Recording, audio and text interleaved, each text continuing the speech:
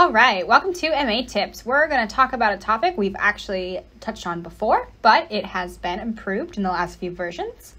And if you have been trying to make your phasers symmetrical, this is the trick that you need to add to your tool belt.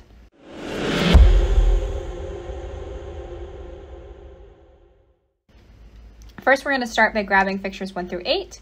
I have highlight on so that my fixtures turn on for me automatically.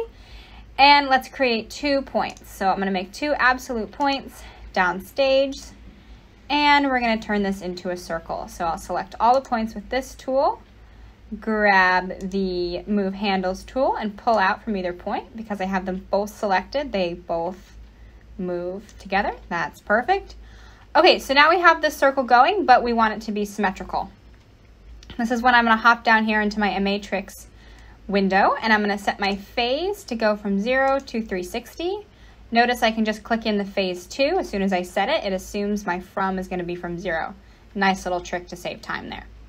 The next thing I want to do is set my wings to 2. Another trick in this window is to just pull and slide with your finger or with your mouse. These act as sliders, another fun thing to do.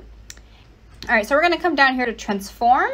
Transform currently has two options. You have none and mirror. When I set it to mirror, what it's going to do is take half of the selection and invert their pan so that it's moving in the opposite direction. And now I have very easily created a symmetrical phaser. However, what happens if I have an odd number of fixtures? Let's take a look at that. So I'm going to store this here.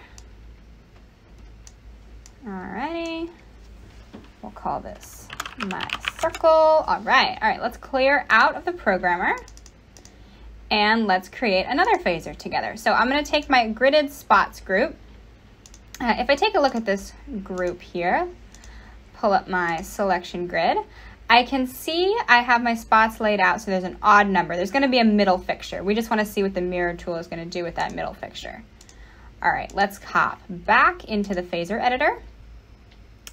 And we're going to make a little square effect this time. So let's draw 4 points. 1, 2, 3, 4, something like that. All right, same idea in the MAtricks window. I'm going to set my phase 2 to be 360. And I'm going to set my wings to 2. All right, so once that is done, I'm going to go over here to transform and set it to mirror. And see what it's done. It's actually taken this middle fixture here, and it's a different color, letting you know that it is the center fixture in our selection. And you notice its pan went away entirely. It's actually just doing the tilt portion of the phaser. You can also see that in the phaser editor, how it's getting from point A to point B. All right, and that is mirror. You can start adding that into your symmetrical phasers.